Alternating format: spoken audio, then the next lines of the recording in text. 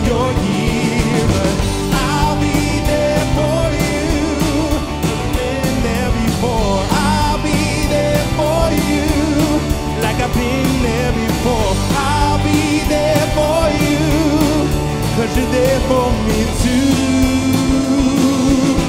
I'll be there for you when the rain starts to pour. I'll be there for you, like I've been there before. I'll be there for you, 'cause you're there for me too. Oh my God, Chandler Bing.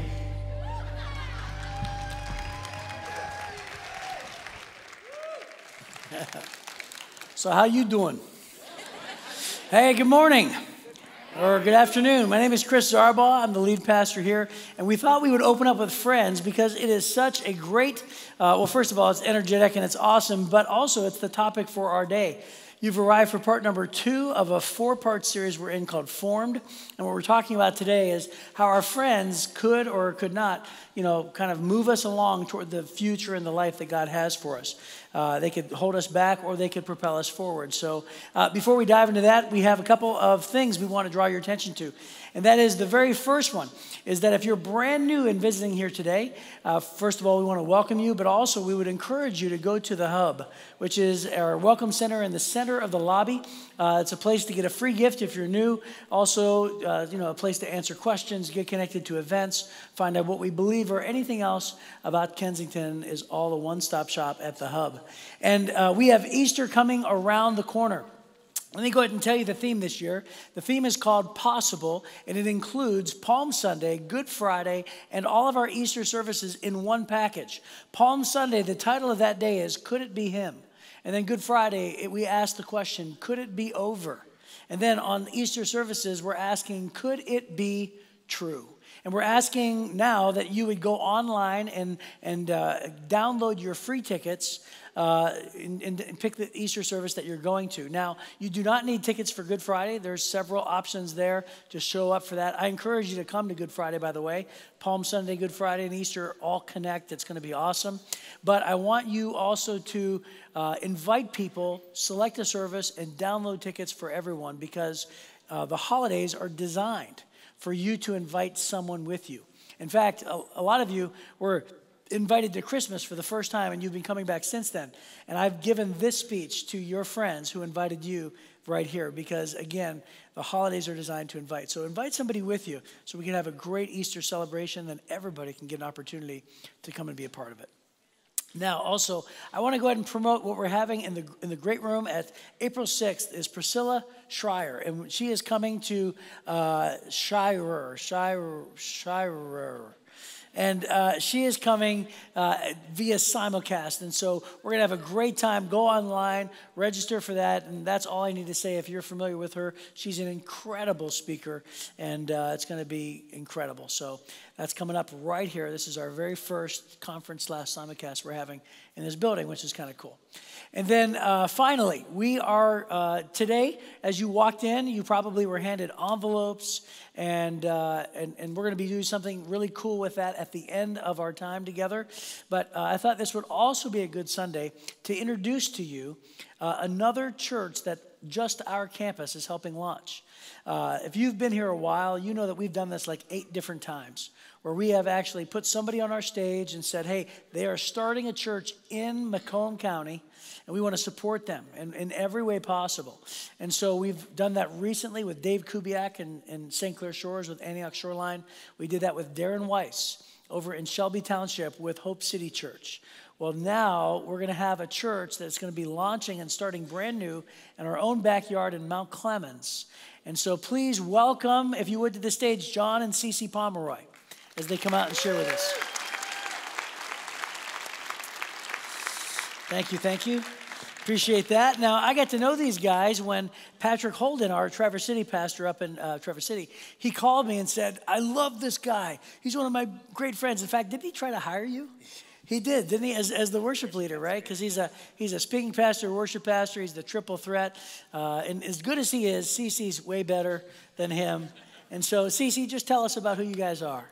Yeah, so we were both born and raised in Metro Detroit, and then our families separately moved to Northern Michigan, and we ended up meeting at a church in Traverse City where we were doing ministry together. We were doing youth ministry, and then we went on to continue to do ministry together in our relationship, and we did youth ministry and worship ministry, and kind of had a hand in a little bit of everything, and so we've always felt like God would call us to plant a church someday.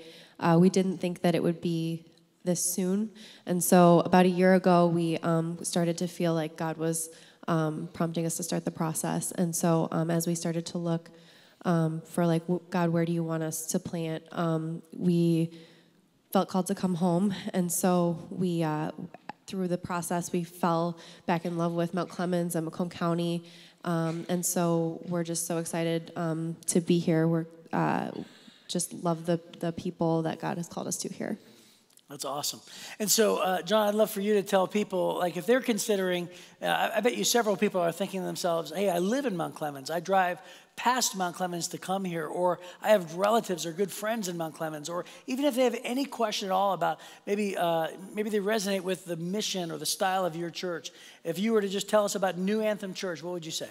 Yeah, so for New Anthem Church, first of all, our name comes from the book of Isaiah. Isaiah 43 is one of our theme verses. And in the book of Isaiah, God tells the people of Israel, he says, forget the former things. Don't dwell on the past. I'm doing a brand new thing. I'm going to use you to do a brand new thing. And really what we felt pressed on the heart of my wife and I is to do a brand new thing in Macomb County, in Mount Clemens specifically. And so there's some distinctives for our church that we think are going to be unique, that God's called us to be. One is a multicultural church, obviously, right? Is a multicultural church. In that, we want to have a multicultural worship. We believe that the church, man, we would love it to look like heaven is going to look, right? We'd love it to look like the kingdom of God. And so we want to have multicultural worship. We believe we can take all the great old songs, some of the great old hymns, and some of the great, awesome modern songs that are coming out in worship today and combine them for an unbelievable worship experience. And then lastly, I think another distinctive for us is we really believe that church was created to be an experience for people. When we think back to the early church and the explosiveness of the early church, it's because people were experiencing church. They were participating in it. And church was meant to be experienced, not just endured. Amen, church? And so we believe that that's God's kind of call for us and his heartbeat for us is that people can have an experience. Because when you have an experience with God on a Sunday, then it will positively affect and impact your Monday. Amen? There it is. And there it is, the amen, right? That's awesome. And by the way, I love that. I love that feedback, and that's so encouraging. You know, it's like, hey, people are listening and agreeing. But I want to go ahead and just kind of throw out there that there is a difference between campusing and church planting. When we mention campuses at Kensington, they are Kensington services, Kensington leadership, they're the same. But church plants are different because they are all sorts of different kinds of people that either they find us or we find them, and we try to do our very best to resource them we try to send people with them. They say, hey, pray about it. And I would love nothing more than 200 of you to say, you know what? God is calling me to do this. And we don't see that as a competition. We see that as a win because we believe that is what God wants, and we want what God wants. And so I'd love for 200 of you to leave and go support this new church, make sure it's healthy and thriving. And maybe some will go temporarily and just come back and serve and do their part, or maybe some will stay, but also to support them financially, but then also with advice and relationship and assistance and everything else to be a good friend and neighbor.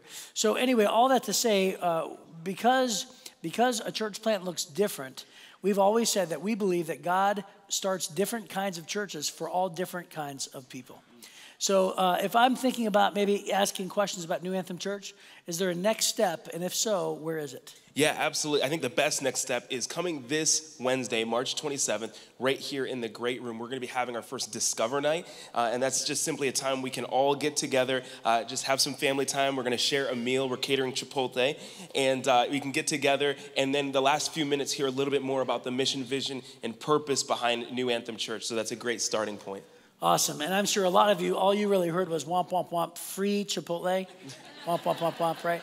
And so free Chipotle is a good thing, right? If you have any questions at all, when we end our service, there's going to be a lot going on. It's so exciting. But we're going to also remind you that his table and her table and their table is at near the kids' entrance. It's a big blue display, New Anthem Church. Would love for you to stop by there.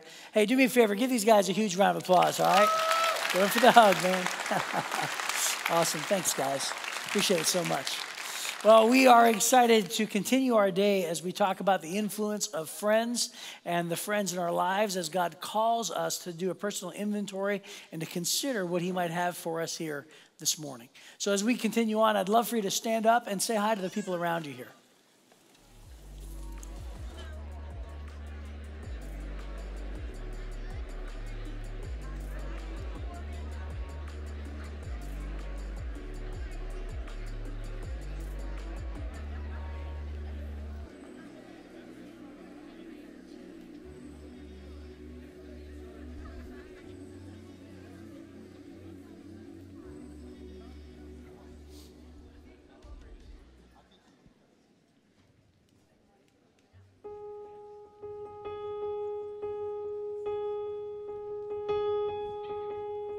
I could still find Wiley's house,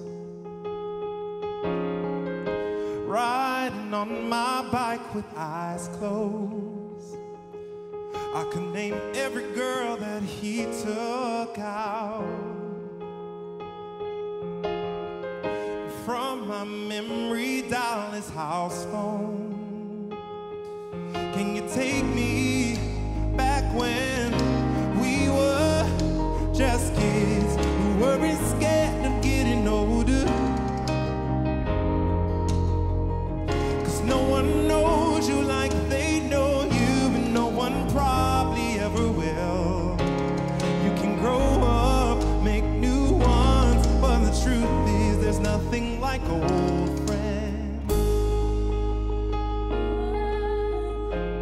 You can't make old friends.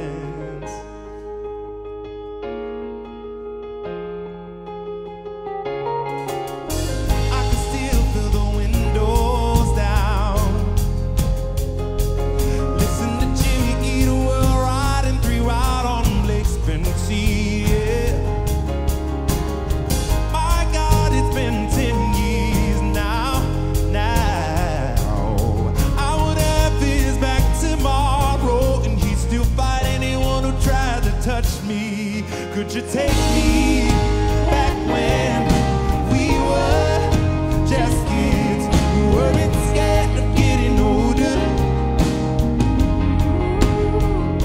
'Cause no one knows you like they know you, and no one probably ever will. You can grow up, make new ones, but the truth is there's nothing like old friends. 'Cause you can't make old friends.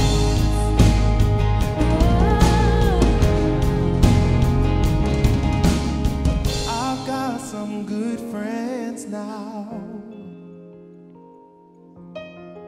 I've never seen their parents' back porch.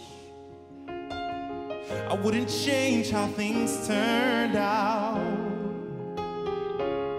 but there's no one in this time zone who knows what inline skates that I wore. Can you take me back when we were just kids who weren't scared of getting older?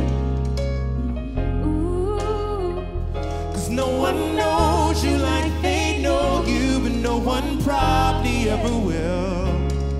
You can grow up, make new ones, but the truth is that we grow up, then wish we could go back then. There's nothing like old friends.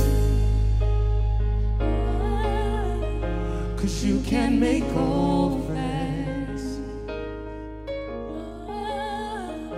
There's nothing like old friends.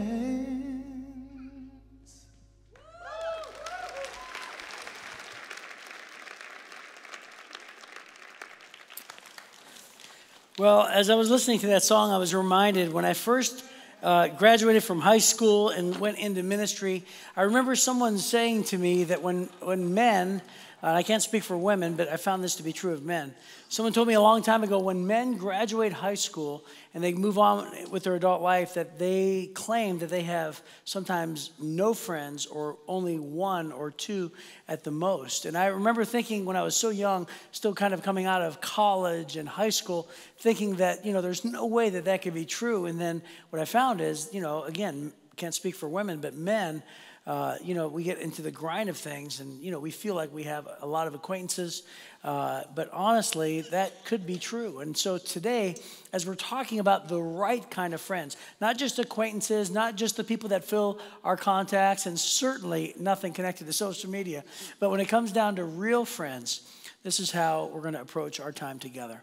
Let's pray as we jump in. Father, we thank you for this afternoon. We thank you for everybody listening online or here in this room. I pray, God, that you would help us to be honest today. And Lord, help us to be willing to do personal inventory. Help us to think about what it is that you would have us hear from you. And then more importantly, Lord, give us the courage and the willingness to respond. We love you. We thank you. We pray all of these things in the powerful name of Jesus Christ. Amen. Well, we're going to take our regular offering at this juncture in our service. And this is not our everyone at the end of the service moment, like campaign kind of a thing. This is just a regular moment in our service for our regular offering. So just want to say this. If you're visiting here today, you don't have to worry about giving. You can give if you'd like. But honestly, this is for a time for people who are part of Kensington. If you didn't come prepared to give in the auditorium, you could do it electronically. You can give on your texting app, or you can just text the word Kensington to 77977. Follow the prompts. You can do it through the Kensington app or the website, or give online as well. But honestly, we are just always careful to say we recognize that giving financially is a challenge, but yet it is exactly what God calls us to do, to further our faith and dependence on him, but also to propel the church forward together. So thank you for doing that. And so as that's happening, let me start with a basic premise that I think we all have known and we experience throughout life, and that is our friends can propel us toward good things or bad things. Isn't that true? Good things or bad things. And so let me just go ahead and tell you, I remember going skiing with my older brother, Tommy, just maybe 8 or 9 years ago, I think this was. And we were up north in Michigan somewhere. Can't even remember where it was, but I dropped my glove when I was on the ski lift. And it was at a really high point. It went on one of the runs, and we kind of saw it. And my brother said, well, let's ski down and buy you another glove. And I said, are you kidding me? That glove had like a thing that went all the way up here to make sure that like no snow gets in. It was like an expensive glove. It was like $12.95. I'm like, I'm not skiing down and spending that kind of money. We're going to ski down and grab that glove. So we went ahead and tried it. We found it, and we discovered that it was on a black diamond closed off run that had patches of grass on it, but it had like half snow, but we could see it was down there. And so I thought, oh, okay, well, we're not able to get that, right? And this looked like the whole thing was shut off for something. And my brother somehow convinced me that we could do this. He said, Chris, I think we could do this. He goes, look, there's snow here. If you just avoid that area, we could just do one of these and one of these, and we can get down there and you can get, he goes, and then we'll just like kind of, as soon as we get your glove, we can just kind of, move on through this. There's a real thick tree line, but we saw like people skiing like vaguely through there. We're like, looks like there's another run over there. We'll just walk through the tree line and then we'll just go down that run. And so I don't know how, but somehow he convinced me. I went from like, there's no way that this is possible to, yeah, we could do this. And so we both kind of started to go, and then he held back, and I went first. And in retrospect, I don't know what that was all about. I think maybe it was like, oh, I'm sorry, you first. It could have been that. I'd like to believe that. But it was probably more like, ha, I'm about to watch what happened next, because I went down, and immediately, even though that my skis were on white, apparently it was not very thick. It was just really thin. And so my skis hit grass. And how many of you know what happens when your skis hit dirt or grass? It stops immediately like glue. And not just any glue, like Coyote Roadrunner glue, right? I hit it, my skis froze, and I did not freeze. And I went out of my skis, and I tumbled down. And believe it or not, I kid you not, I got injured, like quite injured. Just rolled all the way down, and I rolled. And when I finally looked up, I was like, oh, look, my glove.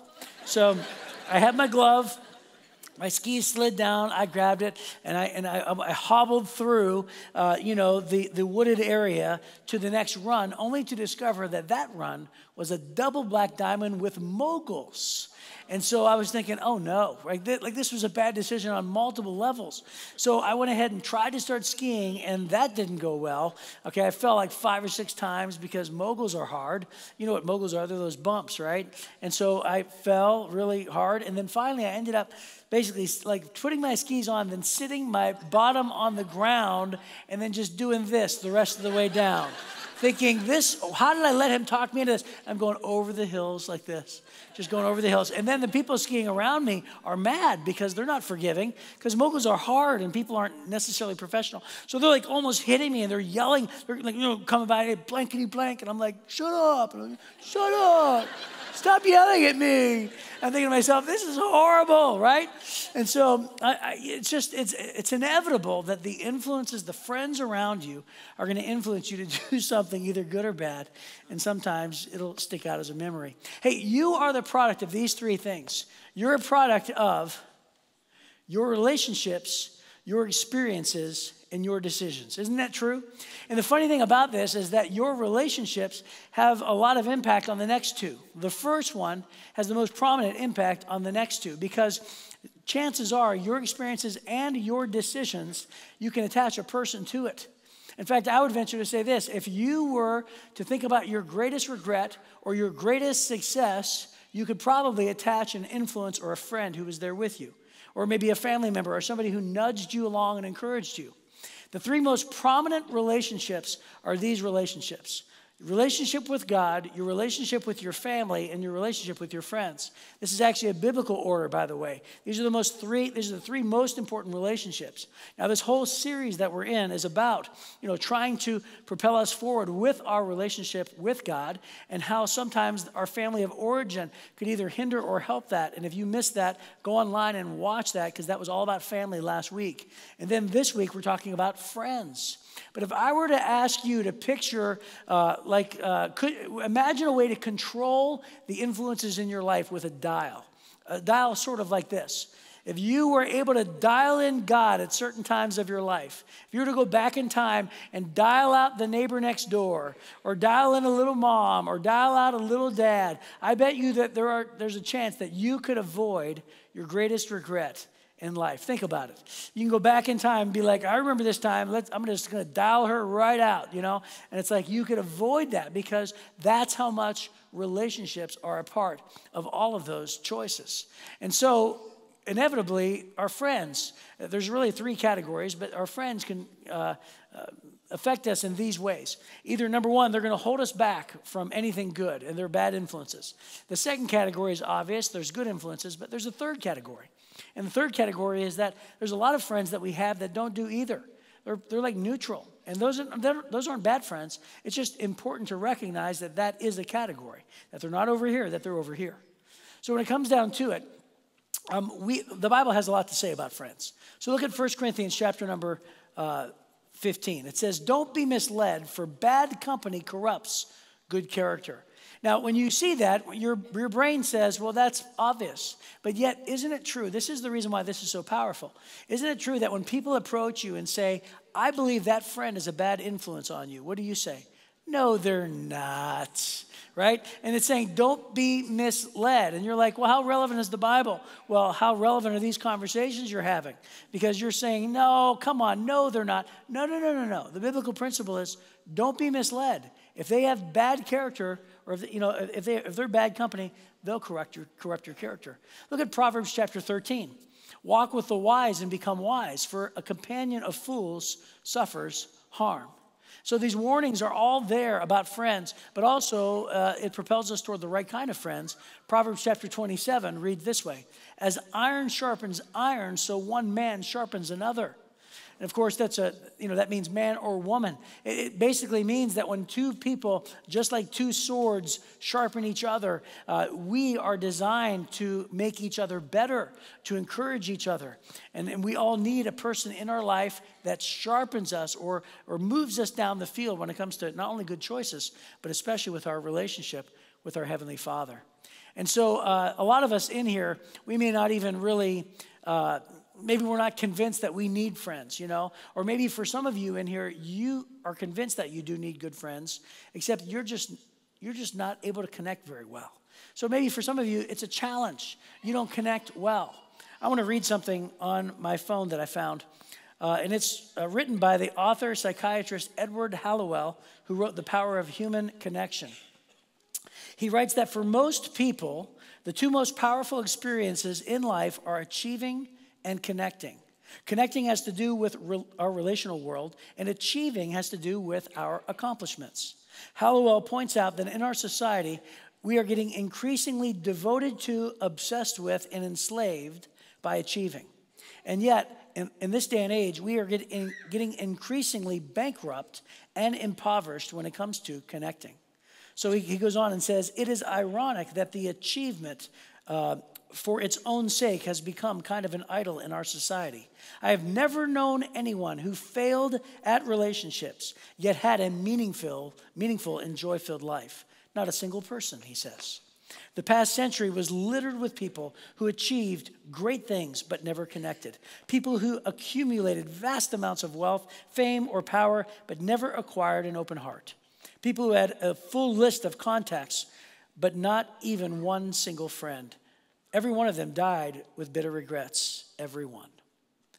And so for a lot of you, maybe that's your challenge. Maybe your challenge is, I don't connect well. And so maybe an action step would be to pray toward the type of relationship that we are about to read about and discover that King David of the Old Testament, we looked at him last week. We're looking at his friendship with Jonathan this week.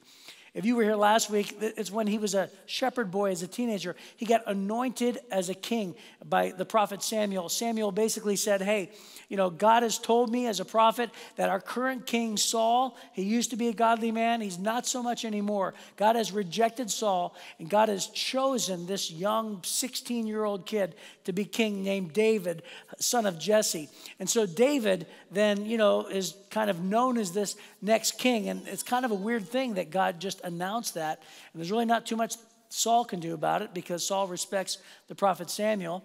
And then we kind of skipped over David and Goliath, even though that's a great story. But David then, you know, he kills Goliath. He shows up at the army and he takes down Goliath as this shepherd boy, not even with a weapon, with a sling and a stone.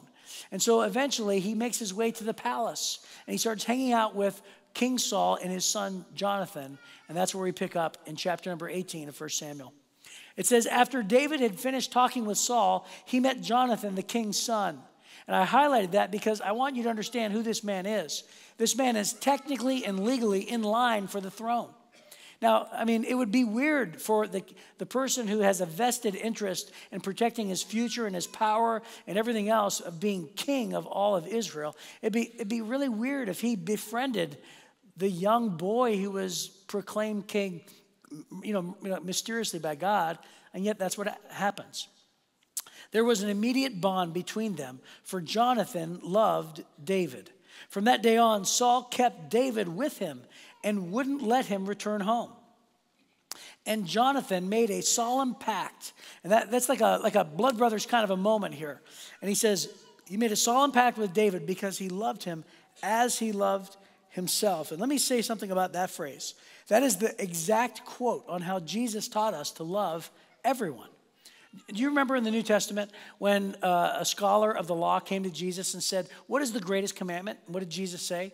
He said, the first commandment is love the Lord your God with all your heart, soul, mind, and strength. And he said, the second commandment is just like it. Love your neighbor as yourself. And so Jesus says that thousands of years later, it's literally the definition of unconditional love, to place somebody as high as you would your own self and paying attention to them and have their vested interest in mind just as much as your own. And so this is the very definition of love.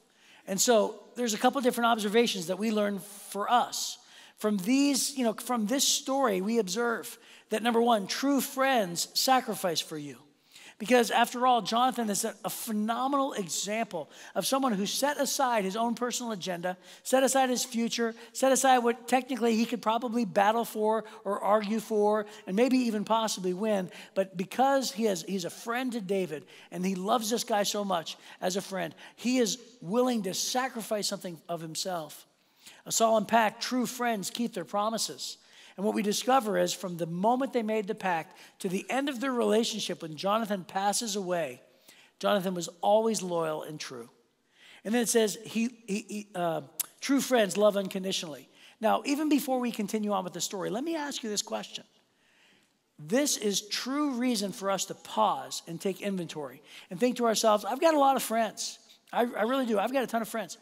How many friends fall on, do these things? How many friends truly sacrifice and go without themselves and put my own needs in front of them? How many friends keep their promises always? How many friends love me absolutely unconditionally? And that's just getting started. Then it goes on. And it says, Jonathan sealed the pact by taking off his robe and giving it to David together with his tunic, his sword, his bow, and his belt. And by the way, these are military terms. Now, all of that, his robe, his tunic, his belt, his sword, and his bow are all things that indicate to us and tell us, and we find out later, that Jonathan is a warrior. Jonathan is a warrior, and it is very obvious that Jonathan looks up to David as a warrior. And by the way, who wouldn't be inspired when you're sitting in front of a crowd? The entire nation of Israel is getting threatened by a giant, and all of a sudden a shepherd boy comes walking out in the middle of a field without a stitch of armor on him, grabs a stone and goes, "Chika," takes down a giant. I mean, who wouldn't be inspired by that kind of person? Now, you also have to read between the lines and understand, what history book have you ever read where the king's son's sword or the prince's sword is not a significant sword? That probably had his family crest, on it somehow. It was probably fashioned just for him specifically. I mean, if he were to throw it down in the middle of a public square and people were to see it, they would probably say, that's the king's son's sword. Because they know what it is. It's valuable, and yet Jonathan is taking it off and giving it to David as a sign of sharpening each other. And that's actually what we learned from here. What we learned from here is that, go ahead, go to the next screen, if you would. Finishing the story. So Saul made him a commander over the men of war, an appointment that was welcomed by the people and Saul's officers alike. And so here's what we learned. When the victorious Israelite army was returning home after David had killed the Philistines, women from all the towns of Israel came out to meet King Saul. Okay, so here we go. Finally, we're going to find out. Okay, here it is. True friends sharpen each other. It's the verse that we read where it says iron sharpens iron. And I believe that is what we've learned from here. There's another insight as well. And as we were reading, and it said that Saul was appointing David and giving him every promotion possible. What we find out in just a few verses is that Saul's motivation wasn't because he was trying to uplift David and make him important. The opposite was true. Saul was trying to give David more responsibility and shove him into the war so that David could be killed. And the reason why? Well, because, after all, if you're not a king that's following necessarily the things of God, and somebody's told you that, that it's your time is coming to an end, and here's this punk that's been anointed king, your natural thought is going to be, I reject that idea. And so Saul becomes jealous. He becomes enraged, right? And so this is what we find out as we continue and end the story. They sang and danced, the women who came to Saul. They sang and danced for joy with tambourines and cymbals, and this was their song. Saul has killed in his thousands, and David his 10,000s. And this made Saul very angry. After all, why wouldn't it, right? For somebody to say, it's a song, it's being known, it's being sung all around the country. And it's basically saying our king is killed in the thousands, but this little apprentice in the tens of thousands, right? It just fuels the fire of jealousy for Saul. Then if you continue on and you skip to chapter 19, verse number 1, it says, Saul now urged his servants and his son Jonathan to assassinate David.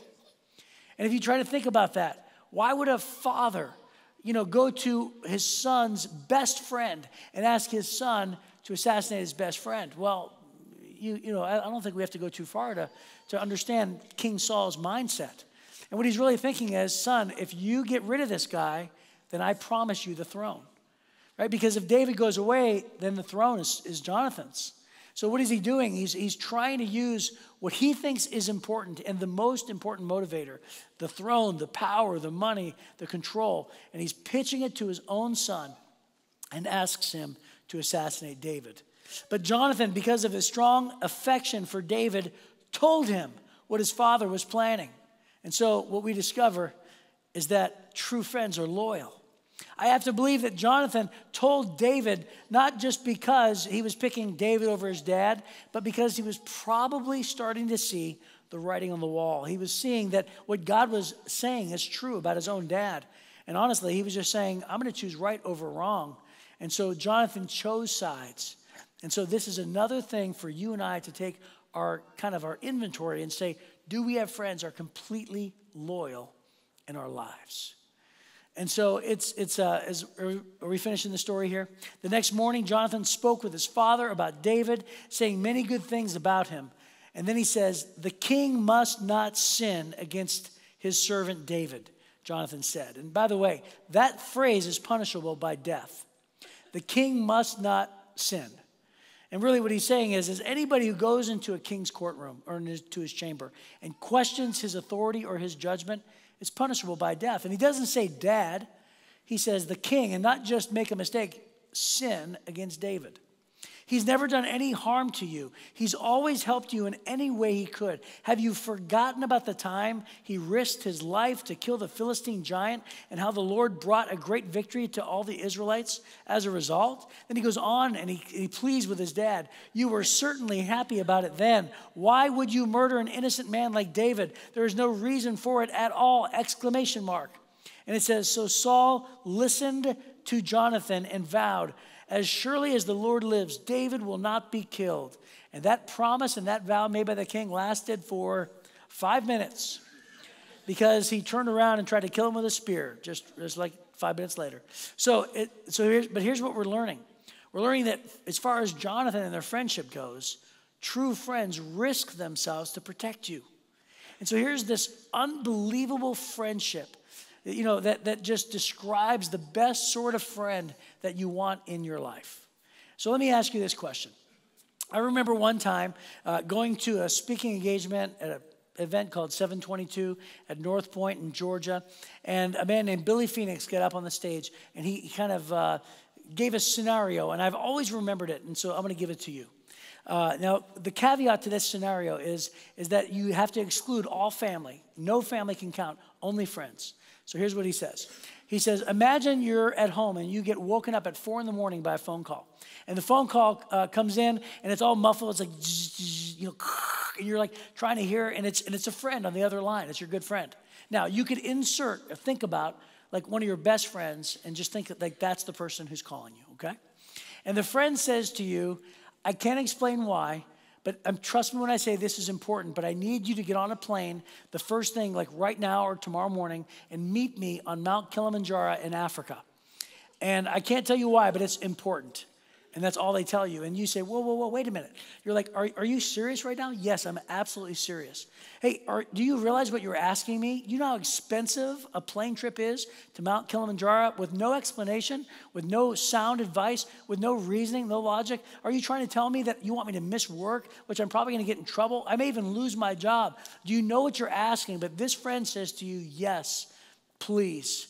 You're my friend. I love you. I know exactly what I'm asking. I can't explain it, but tell me, trust me, it's that important. Please meet me as soon as you can on Mount Kilimanjaro tomorrow. Thanks. Click. Okay, now let me ask you this question.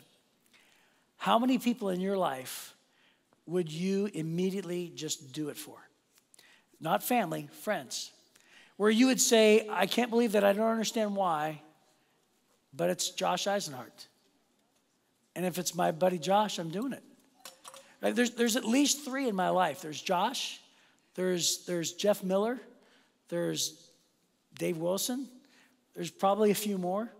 But when your answer is, I don't understand it, I can't believe this, but it's Josh. Josh called me. So what do? You go to the bank, you grab all your money, you drain your money, you buy the ticket, and then my wife says, what are you doing? Draining the bank account. And you're like, be quiet, woman. And then you just buy the ticket. Right? By the way, that would never happen. So I would never say that. But like, you just buy the ticket and you go, right? Because it's like, hey, I don't understand it. But it's Jeff. In my case, my other buddy, Jeff. It's Jeff. And so I'm going, right? So let me ask you a question. Not only are you asking yourself, how many people in my life would I do that for? And if you come up with one, you're blessed. If you come up with 2 or 3, like that's pretty good, right? And then the scarier question is this: how many people would do that for you? That's not family. Because that's a scarier question. You're like, what? No, I don't know. Because you're like, would they do it? You don't know. But how many people would do that for you? And you think to yourself, wow, that is a great test of people that would, just be there for you. I believe that we have at least 3 categories of people that God calls us to have in our lives. And I have an object lesson for each one. And so here's the first one. I believe the first category of friends that we all need to have are like mirrors. And these are the people that as soon as you look into a mirror, you immediately know reality. How many of you know this? You've ever done this? You've completely done this. You've spent all day with friends or family, and then you finally get a chance to look in the mirror, and you go, I can't believe nobody told me I look like this. And you're going like this and, trying to fix yourself. And you're like, why didn't anybody tell me? I'm so embarrassed, right? Have you ever done that? You've done that, right? So a mirror is somebody who tells you the truth. Somebody tells you the hard truth, defines reality. Because when you look in the mirror, there's no getting around the reflection of who you are. And you know what a mirror is good for as well? To look behind you in your blind spots. Somebody who's able to tell you, and inform you about the blind spots, or perhaps, the potential blind spots that, may cause an accident in your life, or the wake or turmoil around you that you leave behind you, right?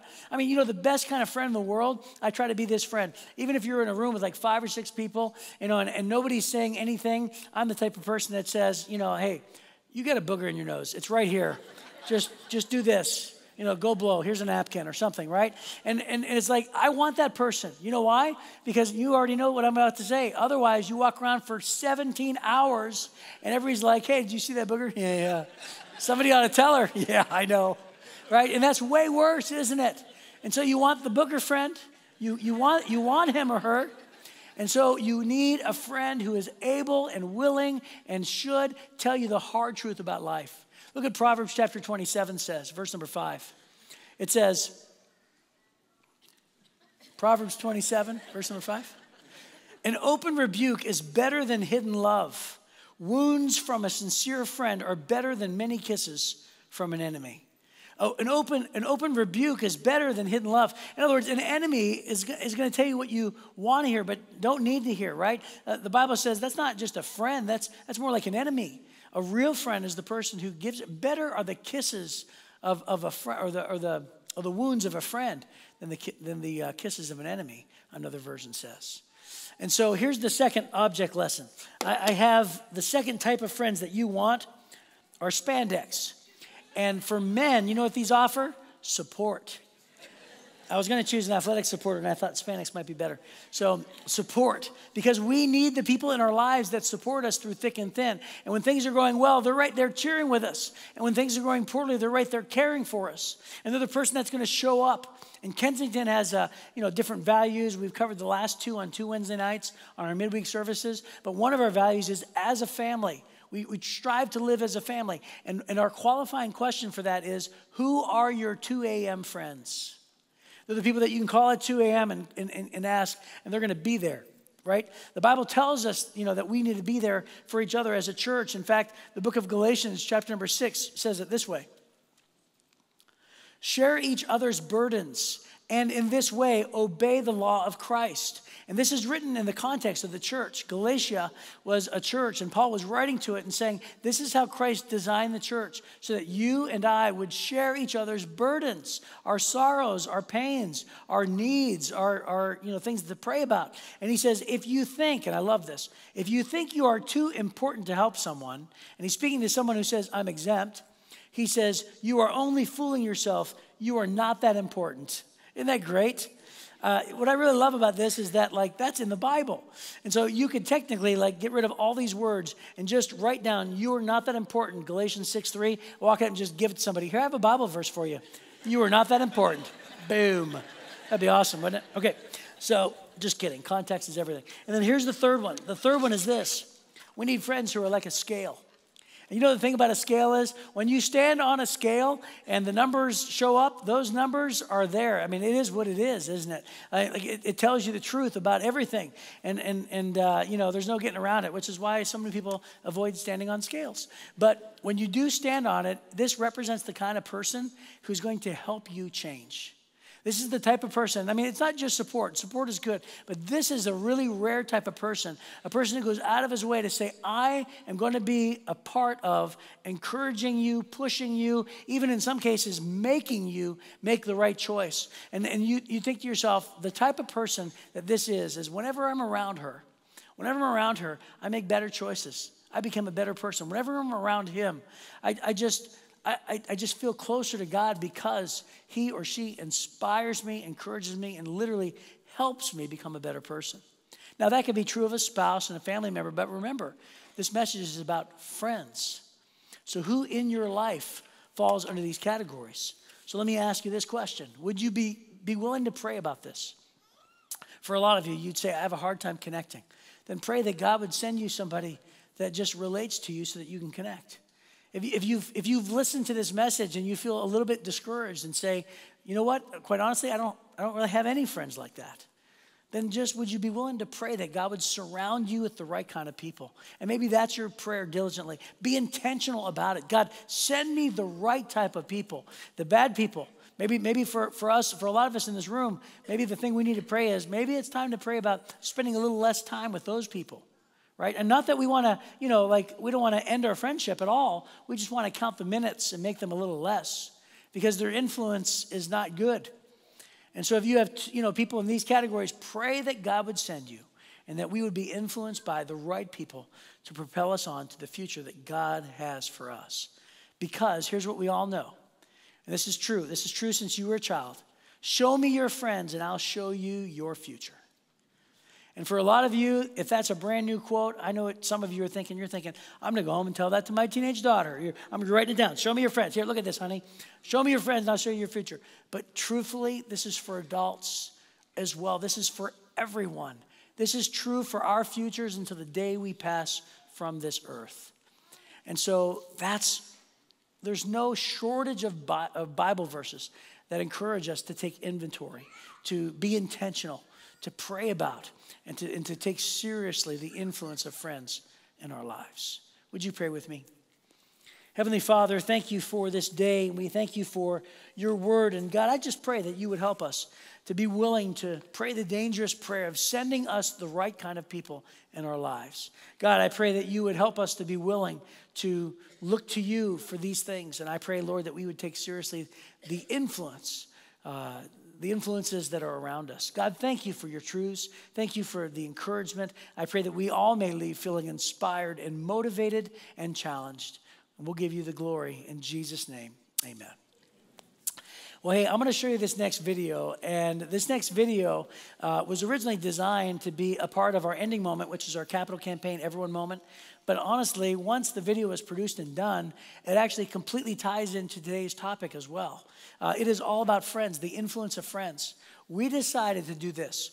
We decided to end kind of this big campaign moment with selecting 2 stories of people whose lives were radically changed because this building was built, which is very recent, right?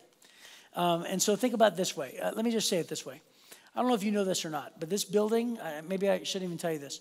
This building was $15 million, most of which was given by people who do not attend this building. They were given by the people who actually have kind of put their projects on hold. Like Orion's waiting for some updates, Birmingham's wanting a new location, and all these different kind of things. They gave us their funds in good faith because of why? Because they believe in the mission of God. They believe that, like, they believe in reaching people, right? They believe in it. And so, and we do too, right? And so we decided to make this video to show people, like, when you gave your money and built this building, it wasn't in vain. So I want you to watch as these 2 incredible stories inspire us, and then I'll come back up and finish our time together.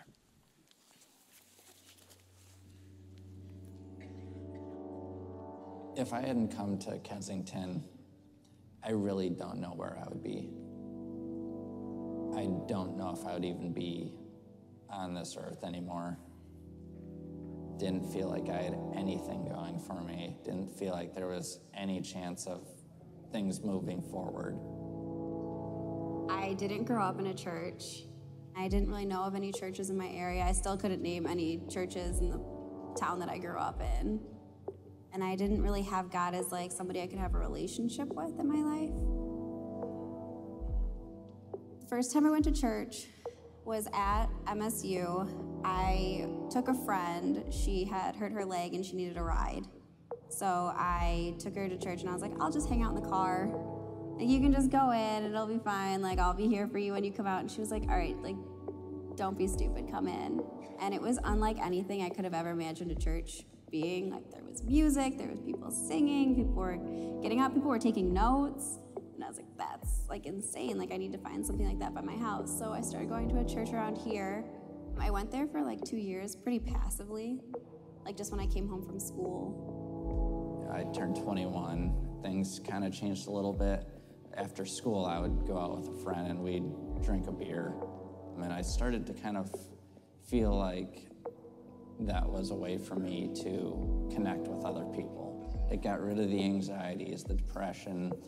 The drinking just completely picked up. I went from drinking once a week on a Thursday night to every single night, all day, every day. I knew that I could use the Bible and God's word to live my life better. And that's what I really hung on to. The relationship with God, I didn't really fully understand until I came to Kensington. And I spoke to people about their relationships with God and how, like, you could actually be in relationship with him and it be like a two-way thing and not just you praying to him or asking him for things. 6 months ago, which was September, I had attempted suicide. I just felt like all hope was lost. So I took all the sleeping pills I had. I ended up throwing it all up, getting it out of my system.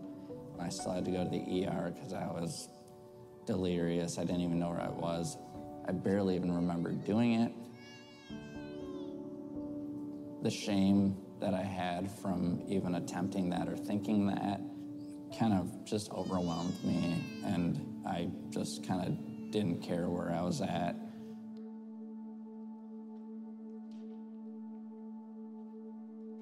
I was talking to my mom one day, and I just didn't know what to say. I didn't know what to do. I was crying all day, and she goes, well, why don't you get a hold of Steve?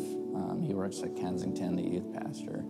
Go for a drive with him, talk to him, just like let him know he was always the biggest support growing up for you. So we drove around for literally hours, and I got home, told my mom that it was the best conversation I've had during my recovery over the last 3 years. He goes, well, would you consider going to Kensington? Just, you know, don't have to come back if you don't want to, just give it a try. I was at a point where I might as well try it. I don't have much to lose. Since the building's been open, I started coming to church every single Sunday. I started going to midweek at other campuses. I've gotten involved in 1829. Sundays, I'm in the nursery. I just got involved with Edge. I'm in small groups on Monday with a group of 1829 girls. It's great people to be around and to confide in and be vulnerable with, which is something that I've never had before. I feel very safe here. If I'm not around like God-loving people, I very much feel lost still. I don't know, he's in everything and he's in every one of us, and I think that's beautiful. Before then, I didn't think that I could have that unconditional love that God offers. My very first week here, they started doing the promotions for their baptism. It was a period of time where I kind of just wanted to move past the past and start focusing on the future. I was walking up to the stage like, oh man, I'm gonna be so nervous. I'm gonna be freaking out. I'm just gonna be too awkward to like even think about celebrating or anything like that. I was kind of expecting to dunk my head and then get out and be like, okay, see you guys. It definitely didn't happen like that. We dunked my head, and it was like just such an intense moment. I like jumped out of the water. I hit the camera that was like next to me. It was just so overwhelming. Like I threw my arms in the air, and me and Steve hugged each other, and it was like just, I don't know, it just felt like so much weight was lifted off my shoulders. Like I had another chance, like something I had been looking for so long. It really was a gift, like giving anything towards putting this building into my life, especially, was a true gift from God. Thinking of this building not existing makes me want to cry, honestly. I didn't think I'd get emotional. To everyone who gave to the campaign that helped build this campus, helped build the Clinton Township campus, the impact you have had on my life has been unbelievable, and I'm sure I'm not the only one. So from the bottom of my heart, thank you for everyone who helped make this happen.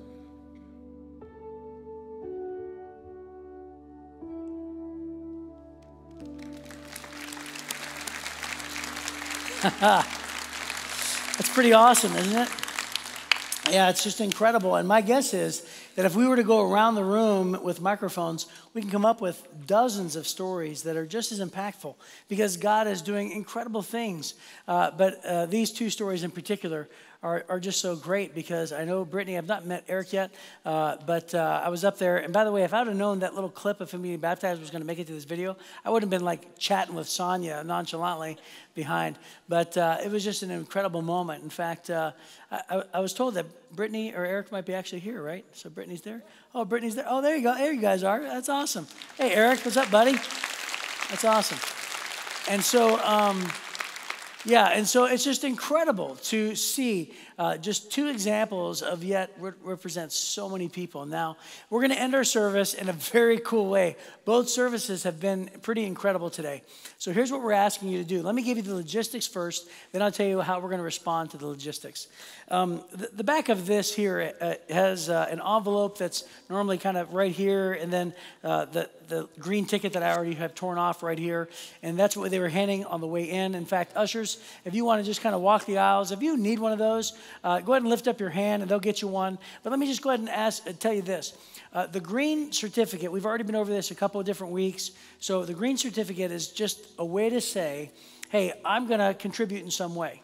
Okay, so it's definitely a contribution type ticket, right? And the contribution is like, I've already given my pledge, but here's a one-time gift, or, you know, like, or here's the rest of my pledge, or, and this is a big category for Clinton Township, I'm brand new. I wasn't even here 3 years ago, and so I'm going to give a one-time gift. Now, if you don't have like a ticket card to fill out, I encourage you to write on something and throw it in this box. But here's another thing. There are definitely people, maybe even up to half the people in here, you're not going to necessarily give something physically today. You're going to give online, or you have given online. But it's important to write that down and say, hey, I gave a one-time gift of this amount, so we can total it up, and then we can come back a couple days later, a couple weeks later, and say, guess what? And celebrate. And so if you gave something online, or you plan on giving something online, please write it down. Now, we're going to ask everybody at the end of this service to actually, like, not now, but just in a minute, we're all going to get up and walk toward this north set of stairs and walk across what we kind of put together, like, it's called Finish Strong, so it's a finish line. And we're going to have all of our team out here. In fact, hey, team, come on out here, and these guys are going to give you high fives, and then you're going to drop whatever you have right here, right? And so, and then, listen. I know that there are some people, like, as soon as we stand up, there'll be some people that say that, like, I'm not going to walk across at this time. That's totally fine. You can slip out. No pressure. But here's what I hope. I hope that every person in here will want to walk across symbolically. And so symbolically, whether you have anything to drop in there or not, symbolically to say, I'm a part of this church. I believe in the mission of this church. I'm finishing strong. I'm walking across because I want to be a part of something great. I want to be a part of something bigger than myself. And I believe in what we're doing. And so, you can walk up here for a couple reasons. Number one, to get a view. Maybe you don't know what it looks like from up here. It's really cool. But more importantly, to say, I'm a part of this crew, and I'm a part of this family, and a part of this team. And let me just challenge you with one last thing and say this. Every person in here can give something. There's no doubt in my mind. Everybody can give something. So if you say, well, is $20 too small? You realize how $20 times 14,000 who attend on the weekend, you realize what that would total up to be? Was $200 a small gift? You know, you're searching for everything, you're mustering everything up, and you're not going to go out to dinner for another month, but you're going to give $200. Is that a small gift? We're trying to close the gap of the 4 million. No, it's not too small of a gift. So whatever it is, you can give $1, right? But I hope it's a lot more than that. But I'm just asking if you would just be a part of this moment. So in just a minute, these guys are going to sing. We're going to walk across the stage, and then we're just going to ask you to go right out to the lobby. Just go straight to your cars, or hopefully if you're a visitor, stop by the hub. If you're interested in the new Anthem Church in Mount Clemens, stop by the booth. And if you have kids, you might as well stop by and grab your kids on your way out. Okay? So, but we want to do this thing together, all right? So as we sing, let's all get up, head toward this thing, and walk across the line together. Let's go.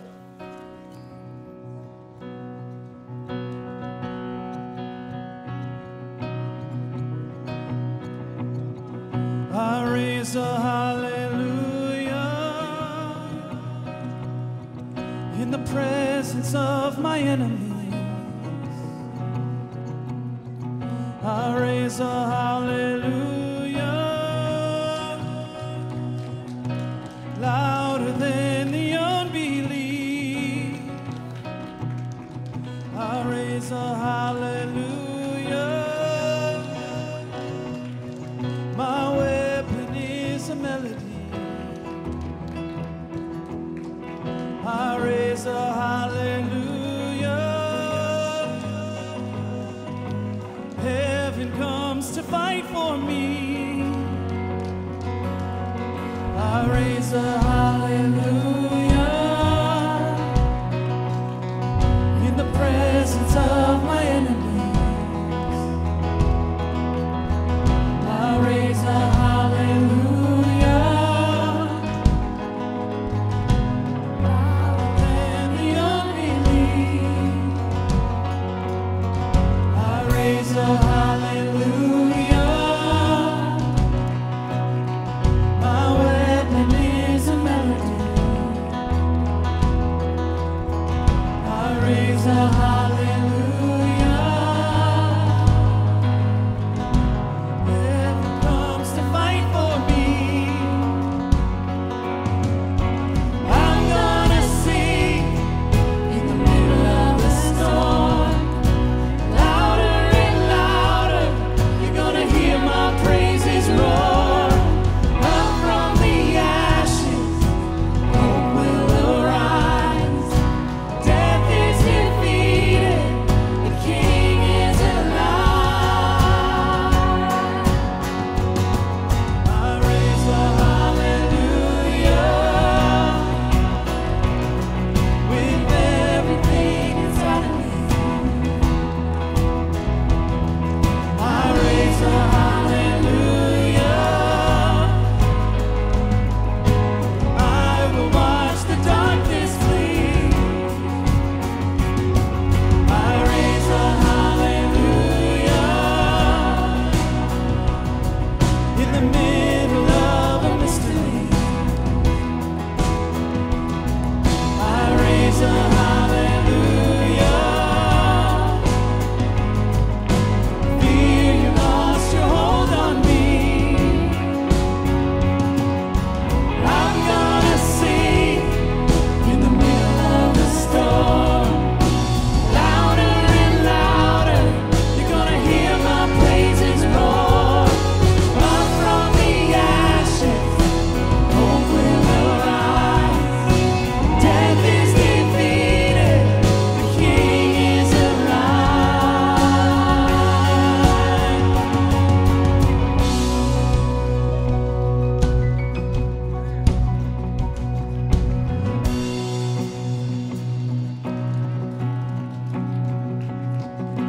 Sing a little louder. Sing a little louder. Sing a little louder. Sing a little